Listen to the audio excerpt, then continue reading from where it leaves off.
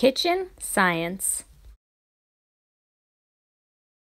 Hi guys, it's Miss Rachel here with Ella and Christian, and we are going to do another kitchen science video. So we have our light microscope right here. It has lights that shine through whatever you're looking at so you can see them up close. And whatever we want to look at up close has to be able to have light shine through it so we can see it. So we have three things from our planet Earth today. We have a leaf, because Earth grows plants. We have a quartz crystal rock, because the Earth has many different kinds of rocks. And we have a feather we found in our yard that we think might have come from this kind of bird.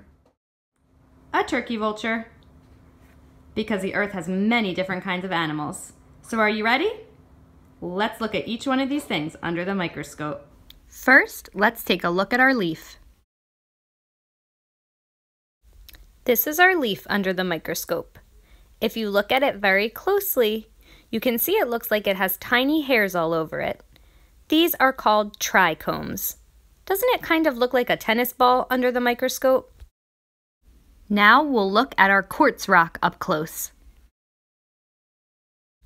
This is our quartz rock under the microscope. It makes me think of glass that has chips or scratches in it when I look at it up close.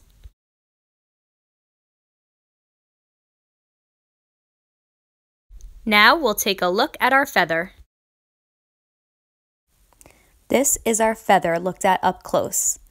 I like how you can see all of the stripes in it, and when we look at it really close, it almost looks like fur, or even a sweater.